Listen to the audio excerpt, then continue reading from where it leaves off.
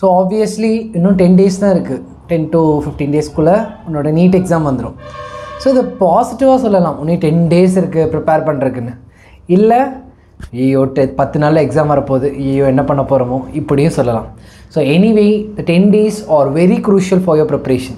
நீ நல்லா படிக்கிற ஸ்டூடெண்ட்டாக இருந்தாலும் சரி, இல்லை லாஸ்ட் மந்தில் ஃப்ரெஷராக என்கேஜ் பண்ணி படித்த ஸ்டூடெண்ட்டாக இருந்தாலும் சரி, these last 10 days will be very crucial for you. So இந்த 10 நாளில் என்ன பண்ணால் உன் மார்க்கை பெட்டராக மாற்றலாங்கிறத இந்த வீடியோவில் பார்ப்போம். So before going, welcome to my channel inspiring brains and this is Hari, completed physiotherapy, currently doing 3rd year MBBS and a part-time biology faculty. First என்ன பண்ணணும் அப்படின்னா positive mind set. So positive mind set என்னென்னா, you have to imagine every thing. இப்போது அடுத்த எக்ஸாமில் நான் என்ன பண்ண போகிறேங்கிறத இமேஜின் பண்ணும். ஃபார் எக்ஸாம்பிள், எக்ஸாம் ஹால்குள்ளே போவேன், அது ஒரு கிளாஸ் ரூமாக இருக்கும், அங்கே ஒரு பெஞ்ச் இருக்கும், அங்கே உட்காருவோம், கொஞ்ச நேரத்தில் ஒரு இன்விஜிலேட்டர் வருவாங்க, கவரை பிரிப்பாங்க, ஒரு கொஷின் பேப்பர் வரும், அந்த கொஷின் பேப்பர் நம்மகிட்ட தருவாங்க, அதை நம்ம பார்க்க போகிறோம், அடுத்து எக்ஸாம் எழுத போகிறோம். ஸோ இதில் என்னென்ன நம்ம முக்கியமாக பார்க்கணுன்னா, கொஷின் பேப்பர் வந்தோன்னே எக்ஸாஜரேட் ஆகக்கூடாது, ஆங்ஸைட்டியில் எல்லா பேப்பரையும் திருப்பி பார்க்குறங்கிற பேரில் டைம் வேஸ்ட் பண்ணக்கூடாது, யாரையும் திரும்பி எழுதுகிறாங்களா இல்லையான்னு செக் பண்ணி நம்ம டைமை வேஸ்ட் பண்ணக்கூடாது, யாரையும் கேர் பண்ணக்கூடாது. ஸோ அதே மாதிரி தண்ணி, ரெஸ்ட் ரூம், இது எல்லாத்தையும் பக்காவாக பார்த்துக்கணும். எல்லாத்தையுமே இமேஜின் பண்ணணும். கேட்க இதாக இருந்தாலும் this imagination will give you immense potential. இந்த இமேஜினேஷனை நீ பண்ண ஒரு டெய்லி ஒரு 10 to 20 minutes இது யோசிக்க உன் பிரெயினுக்கு வந்து அது நல்லா பழகின சிச்சுவேஷனை அது மாற்றிக்கும். அப்போ நாளைக்கு உண்மையாலுமே எக்ஸாம் சென்டர் நீ போனாலும் கிளாஸ் ரூமு, பெஞ்சு, கொஷின் பேப்பரில் ஆங்ஸைட்டி எதுவுமே வராது.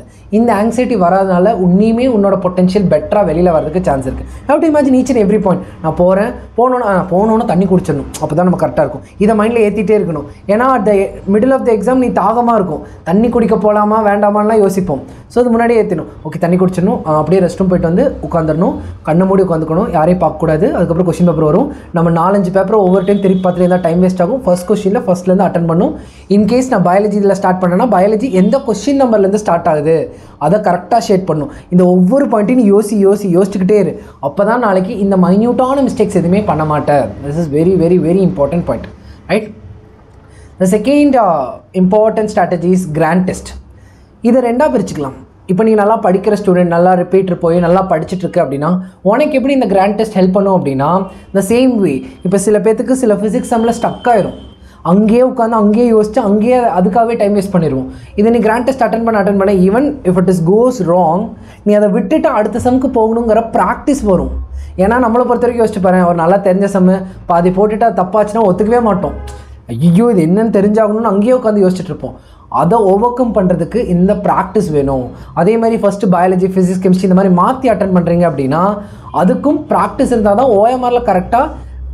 ஃபார் எக்ஸாம்பிள், இந்த கொஸ்டின் படிச்சுட்டு ஷேட் பண்ண போகிறதுக்கு முன்னாடி உனக்கு அந்த பழக்கம் எப்படி வரணும்னா, என்ன கொஸ்டின் நம்பர் பார்த்துட்டு தான் ஷேட் பண்ணணும். இதை வந்து எப்போவுமே ப்ராக்டிஸ்லேயே வச்சுக்கணும். 71st கொஸ்டின் ஷேட் பண்ண போகிறேன், ஓகே ஷேட் பண்ணு. 73B, ஓகே 73B, இந்த ஒரு பழக்கம் வரும். ஸோ இதெல்லாமே இந்த சைடு யூஸ்ஃபுல்.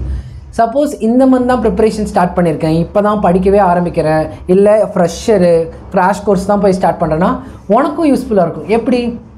நம்ம கம்மியான சாப்டர்ஸ் தான் படிச்சிருப்போம்.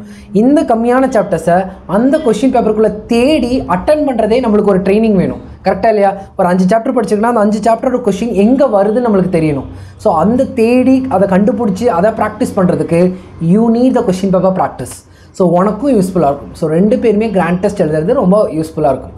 ஸோ இந்த கிராண்ட் டெஸ்ட்டாக இருந்தாலும் சரி, இல்லை ஏதாச்சும் ஒரு பார்ட் மட்டும் எனக்கு டவுட்டாக இருக்குது, அதை மட்டும் நான் இன்னும் கொஞ்சம் பெட்டராக கொஷின்ஸ் அட்டன் பண்ணணும் அப்படின்லாம் நினைக்கிறவங்களுக்கு one of the best option R one of the ஆப்ஷன்னு சொன்னால் மெமோனீட் ஆப்.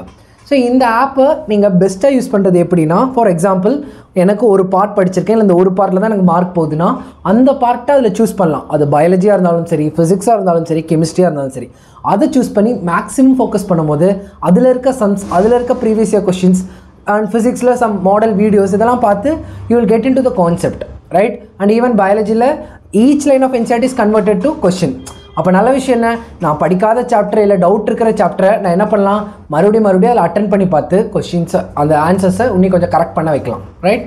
அண்ட் இன்னும் கொஞ்சம் ரொம்ப படிச்சுக்கிட்டே இருக்கும், ஸ்டெயின் ஆகுது அப்படிங்கிற போது பயாலஜிக்கு உனக்கு எப்படின்னா கிராஸ் வேர்ட்ஸ் ஆகும், மீன்ஸ் ஆகும், இந்த மாதிரி அதே மாதிரி ஆடியோ புக்ஸ் ஆகும், உனக்கு நோட்ஸ் மாற்றி வச்சுருக்காங்க.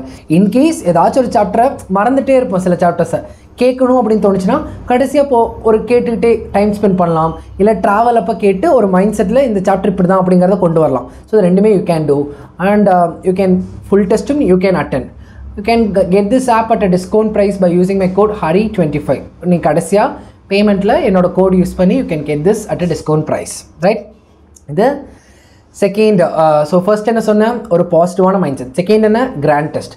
மூணாவது விஷயம் என்ன அப்படின்னா stick to your schedule and syllabus. அப்படின்னா என்ன அர்த்தம் அப்படின்னா, ஸோ தேர் ஆர் வேரியேஷன்ஸ். இப்போது இந்த கடைசி நாளில் வித்தியாசமாக யாராவது சொல்கிறதோ இல்லை வித்தியாசமாக எதாவது பண்ணுறது, புது புக்கில் ஏதாச்சும் பார்க்குறது, புது புக்கை படிக்கிறது, அது எதுவுமே பண்ணாதீங்க. உங்களுக்கு ஆல்ரெடி என்ன படிச்சிங்களோ, உங்கள் நோட்ஸ் என்னவோ, questions you can attend, but notes என்ன இருக்கோ அந்த நோட்ஸை படிங்க. படிக்காத சாப்டருக்கு you can try a bit, but maximum stick to your schedule. If you already prepare the chapters, நிறைய ப்ரிப்பேர் பண்ணியிருக்க, ஃபார்முலாஸ் ரெடி பண்ணியிருக்க அப்படின்னா stick to your schedule, stick to your syllabus. இதுதான் நான் படிக்க போகிறேன், நீ என்ன ஃபிக்ஸ் பண்ணியிருக்கியோ அதை மட்டும் போ. வேறு யாரையாச்சும் பார்த்து ஐயோ இவங்க இதெல்லாம் படிச்சுட்டு இருக்காங்க, நம்ம என்னைக்கு படிக்க போகிறோம் அப்படிலாம் யோசிக்காத. உன்னோட கான்செப்டில் நீ போகும்போது தான் உன் பிரெயின் வந்து டீவியேட் ஆகாமல் உன்னை பத்திரமா பார்த்துக்கும். அந்த லாஸ்ட் திங் இஸ் ஹெல்த். நாலாவது முக்கியமான பாயிண்ட் ஹெல்த். ஹெல்த் எப்படி யூஸ் ஆகுது அப்படின்னா வேரியஸ் வேஸ். நிறையா ஸ்டூடெண்ட்ஸ் எனக்கு தெரிஞ்சவங்க எல்லாமே mark கம்மியானதுக்கு one of the major reason ஹெல்த்துன்னு தான் சொல்லியிருக்காங்க. சரியா, எய்தர் தே பிகம் அனீமிக், சரியாக சாப்பிடாம சரியாக தூங்காமல் அங்கே போயிட்டு தலை சுத்தல் வர்றது, ஆர் திடீர்னு ஃபீவர் வர்றது, ஆர் இந்த சீசனில் சிக்கன் பாக்ஸ் வருது, ஆர் உட்காந்து ரொம்ப நேரம் தண்ணி கூட குடிக்காமல் படித்து பேக் பெயின்லாம் நிறைய பேத்துக்கு வரும். ஸோ இது எல்லாமே உன்னோட அந்த எக்ஸாம் சென்டரில் ரிஃப்ளெக்ட் ஆகாமல் நீ பார்த்துக்கிறதுல தான் உன்னோட சக்ஸஸ் இருக்குது. நீ இவ்வளோ வருஷம் இவ்வளோ கஷ்டப்பட்டு இப்படி எல்லாம் படிக்கிறது, தூங்காமல் எல்லாமே இருக்கிறது, கொஷின் பேப்பர் டஃபாக வந்து தப்பு பண்ணுற பிரச்சனை இல்லை. என்ன நம்மளோட ஃபுல் எஃபிஷியன்சியை கொடுக்காமையே நம்ம ஃபெயிலாக போயிட்டோன்னு வையேன், அது நம்மளால் அக்செப்டே பண்ண முடியாது. நான் நல்லா தான் படிச்சுட்டு போயிருக்கேன், அந்த கொஷின் பேப்பரில் ஆக்சுவலாக நான் ஒரு 500 ஆர் 580 வாங்க வேண்டிய கொஷின் பேப்பர் நான் என்னோட லெவலில், ஆனால் because of my health R because of the fever R because of the pain நான் 500 வாங்குறேன் அப்படின்னா அது கண்டிப்பாக என் மனசும் சரி, அதுக்கப்புறம் என்னோட நாட்களும் சரி, எதுவுமே நான் அக்செப்டே பண்ண முடியாது. ரொம்ப பெயினாக இருக்கும். அதனால தான் சொல்கிறேன், ப்ளீஸ் மெயின்டைன் யுவர் ஹெல்த். நல்லா தண்ணி குடிங்க, நல்லா சாப்பிடுங்க, நல்லா தூங்குங்க. 6 to 7 hours கடைசி 1 வீக்கில் அட்லீஸ்ட் தூங்கணும். ஸோ நல்லா தூங்குங்க. அண்ட் உன்னோட ப்ரிப்பரேஷனையும் உன் ஷெட்யூல் படி கரெக்டாக கொண்டு போ. நீ எதையுமே எக்ஸாஜரேட் பண்ணி இந்த கடைசி 10 நாளில் வந்து அப்படி பண்ணலாம் இப்படி பண்ணலாம் அப்படிலாம் நினச்சா it want work at all. சரியா, உன்னோட ஷெட்யூல், உன்னோட பாயிண்ட், உன்னோட மைண்ட் செட், உன்னோட கான்ஃபிடென்ஸ் தான் இன்னி கடைசி இருக்கிற இந்த லாஸ்ட் ப்ரிப்பரேஷன் வீக்ஸை பெஸ்ட்டாக மாற்றும். உன்னை நீ சப்போர்ட் பண்ணிக்கிறதோ இல்லை உன்னை நீ என்கரேஜ் பண்ணிக்கிறதோ, ஓகே சூப்பராக படிச்சிருக்கோம், பரவாயில்ல, நம்ம நல்லா பண்ண முடியும் அப்படின்னு நம்மளே நினச்சிக்கணும். It should not be over confident, but it should be a confident. நம்ம நல்லா படிச்சிருக்கோம், இந்த டைம் நல்லா நம்ம எழுதணும், ஆக்சுவலாக கொஷின் பேப்பரை கான்சன்ட்ரேட் பண்ணணும். 600க்கு நம்ம இந்த கொஷின்ஸ் எல்லாம் எழுதினா கண்டிப்பாக டச் பண்ணிடலாம். இந்த மெடிக்கல் காலேஜ் நம்மளுக்கு கிடைக்கணும், சரி இது அந்த சீட்டில் போய் நம்ம உட்காரணும், அந்த சேர் இப்படி இருக்கும், ஒரு நாள் ஒரு பேஷண்ட்டை பார்ப்போம், கோட்டு ஸ்டெத்து, ஒவ்வொரு விஷயத்தையும் நினச்சி பாரு. That gives you immense confidence as well as focus to study in your preparation, right? These 4 points are very important in the last phase. இது வந்து ப்ராக்டிக்கலாக சொல்கிறேன்.